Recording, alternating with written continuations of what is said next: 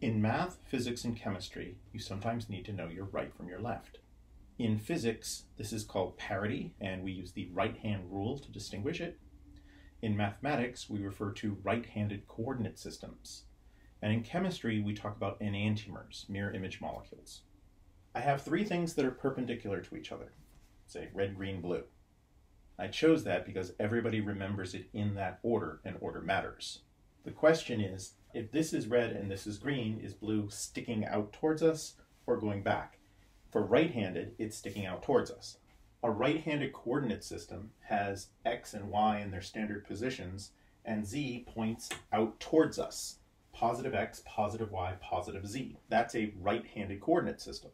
When physics was first developed, this was an arbitrary choice, but now it's kind of hardwired into all of our formulas. You need to know which way you're talking about.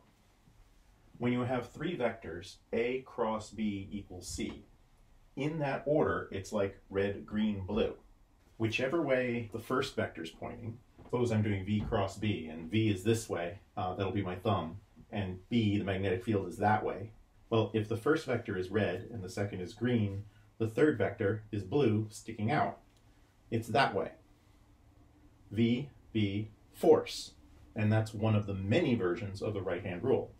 The world record holder for the most effort spent trying to convey one bit of information, right? Is it out or is it in? Torque is R cross F, basically position from the axis cross the force. In math, we talk about A cross B equals C, X cross Y equals Z in coordinates, red, green, blue in that order. In spherical coordinates, R hat cross theta hat is phi hat.